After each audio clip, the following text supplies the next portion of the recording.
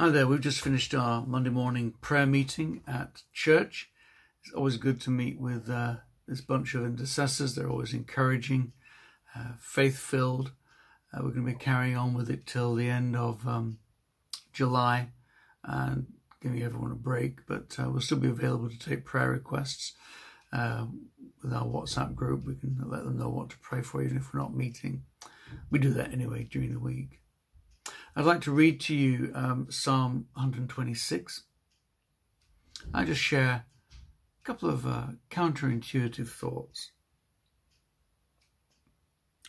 When the Lord restored the fortunes of Zion, we were like those who dreamed. Our mouths were filled with laughter, our tongues with songs of joy. Then it was said among the nations, the Lord has done great things for them. The Lord has done great things for us, and we are filled with joy. Restore our fortunes, Lord. Like streams in the Negev, those who sow with tears will reap with songs of joy.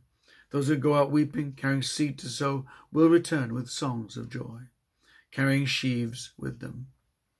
So the psalm begins remembering what God has done, giving thanks to God, and noting that other nations observe the blessings of God.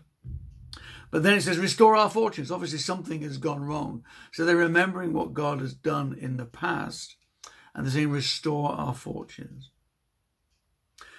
A lot of times we're told to be content. In Scripture, we're told to be content. And yet there is a holy dissatisfaction, a sacred discontent.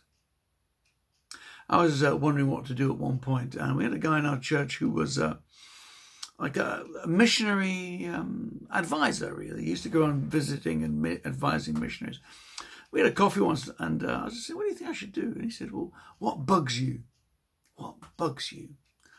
I saw the same phrase in an online article by Johnny Baker this week, who is like a missionary strategist, I suppose, for the Church Missionary Society. And he says, if you're going to do pioneering ministry, you need to first of all ask the question, what bugs you?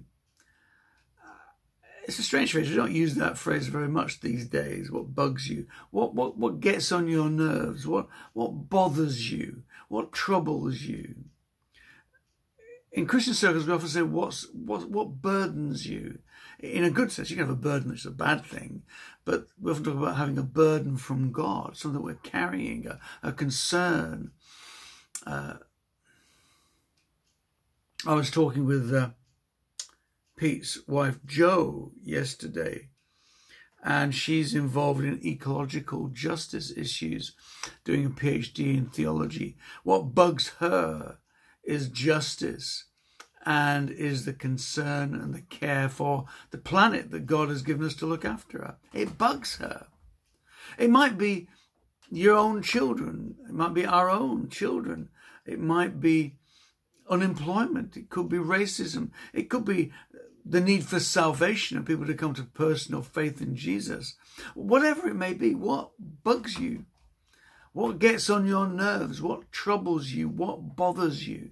That may just be you, but it may just be God prompting you to say, look at this thing which is not good or not going well. And maybe God has a role for you to play. It may simply be to pray for that situation of need. It may be to get involved. Whatever it is, listen to that voice. What's bugging you? Father God, we pray that you'll help us to listen to you, hear you, and take action. Amen. God be with you, and he is always with you.